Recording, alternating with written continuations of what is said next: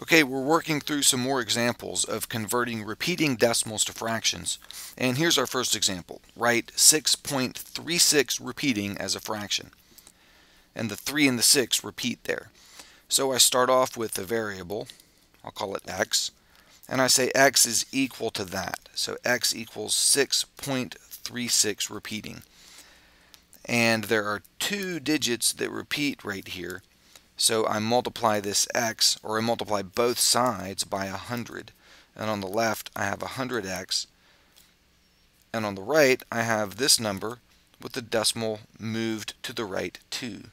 And so that gives me 636.36, and those decimals repeat forever. And then I subtract. 100x minus x will equal this number minus that number. So I'll write that.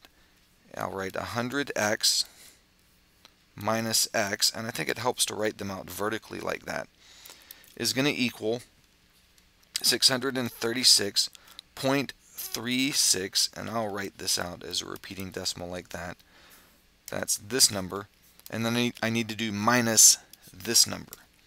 So that's minus 6.3636, and so on. And notice again that I've written this out carefully. My decimal points are lined up vertically, and then my tenths and hundredths and thousandths and so on, all of those are lined up vertically. And when you line them up carefully, it's pretty easy to see that when you subtract, in this case, all of these are going to get lopped off. So I'm just going to cross those out, and I'm left with, on the left side, that's easy, 100x minus x is 99x. And on the right, I have 636 minus 6, and that's 630. And then from here, it's trivial. I'll just divide both sides by 99, and the 99s cancel, and I'm left with x is equal to 630 over 99. And that's my answer. I can reduce that a bit. Both of those are divisible by 3. That's pretty easy to do in your head. Divide the top and the bottom by 3, and that gives me 210 over 33, and those are both divisible by 3 again. I can divide 210 by 3 and I get 70, and divide 33 by 3 and I get 11. So that's reduced to simplest terms there. 6.36 repeating is 70 over 11.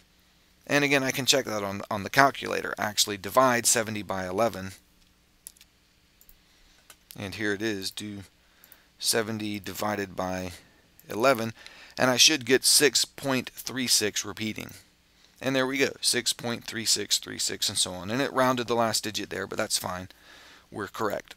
70 divided by 11 is our answer. Here's our next example. Write 0.127127, and so on as a fraction. So here we go. We say x equals 0.127127127. X equals the original number that we're given, the thing that we're trying to convert to a fraction.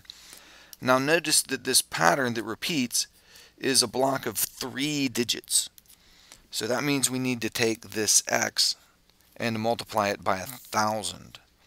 So on the left I have 1,000x, and I multiply the right side by 1,000 too. That means moving the decimal to the right 3 places.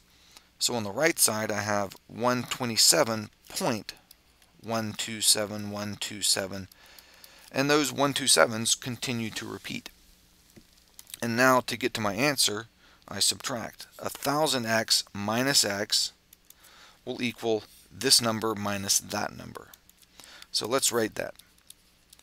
Let's write 1,000x minus x on the left, and that will equal this number minus this number. And let's write that out carefully. Let's write 127.127127, and so on, minus this number, and that's 0.127127, and so on. And again, when you do this, be careful to get your decimal points lined up vertically, and all these other digits lined up nicely vertically, your tenths, hundredths, thousandths, and so on. And when you do that, it's just easier to see what cancels out. And in this case, all these decimal digits cancel out. And I'm left with, on the left side, 1000x minus x is 999x, and on the right I have 127. So to finish the problem, I just divide both sides by 999. And on the left, those all cancel out. And that leaves me with x equals 127 over 999.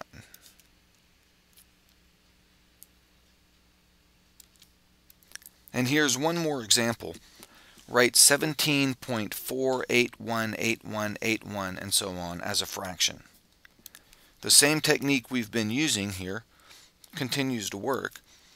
X is equal to the number that's given. So x is equal to 17.4818181 and so on. Now the thing to note is how many digits repeat. I have a 818181. The block of digits that repeats is 2 digits. So I need to multiply my left side here by 100. So I get 100x on the left. And of course, if I multiply the left side by 100, I multiply the right side by 100. And that means moving the decimal to the right 2 places.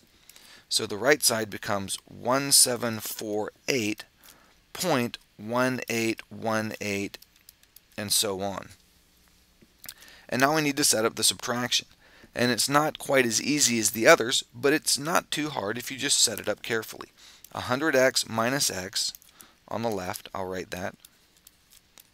100x minus x. And on the right side, I'm going to have this number minus that number.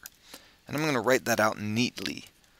So I get 1748.1818 and so on, minus this number up here. And write it out neatly with the digits lined up properly. That's 17.48181 and so on. Those digits repeat. And then I could subtract. And again, if you have your decimal points lined up and all your digits lined up in columns properly, you can see some things get lopped off of each of these two numbers when I subtract. You can see this pattern here, the 818, and that pattern repeats. And right beneath it is the same pattern. When I subtract, those are going to cancel out.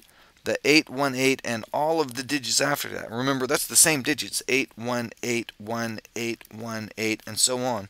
And down here it's the same thing, 8181818. And they go on, and they all get subtracted away when I actually do this subtraction right here. So what I'm left with is 1748.1 minus 17.4. And so let's subtract this. Over here, I'm going to borrow, make that a 7, and 11 minus 4 is 7. I have a decimal point. 7 minus 7 is 0. 4 minus 1 is 3, and I have my 1 and my 7. And on the left, I have 99x. So 99x equals 1730.7. So x is going to be 1730.7 over 99. And to make this a rational number, I need an integer over an integer.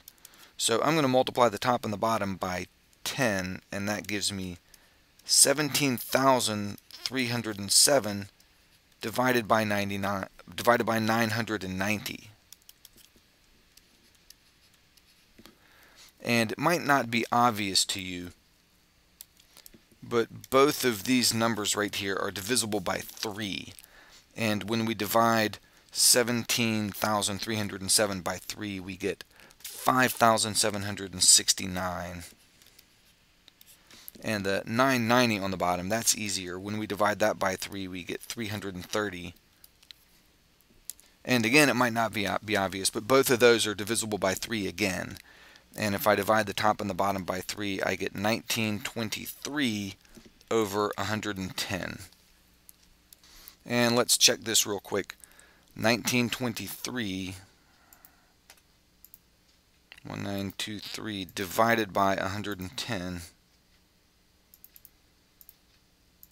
And there it is, 17.4818181, and so on. So that's the correct answer. So there you have it, converting repeating decimals to fractions using this technique.